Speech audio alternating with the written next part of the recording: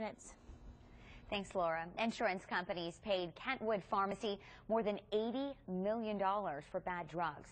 That statistic was released yesterday in a hearing for the former CEO. Kim Mulder and pharmacist Charles Brooks both entered guilty pleas on charges related to illegally recycling drugs. Mulder arranged for unused drugs to be picked up from adult foster care and nursing homes, then redistributed the drugs. He could spend up to 10 years in prison, and Brooks could face 3 years. 18 people in total have been convicted of criminal offenses while working for Kentwood Pharmacy. The Obama administration is asking nearly 1 million people to delay filing their 2014 taxes. That's because it sent the wrong tax information to 800,000 customers of healthcare.gov.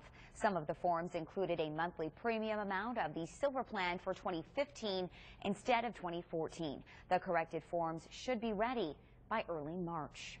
Well, you may have heard this saying, no one buys from an unhappy salesman. Well, that's why Walmart can expect better sales ahead.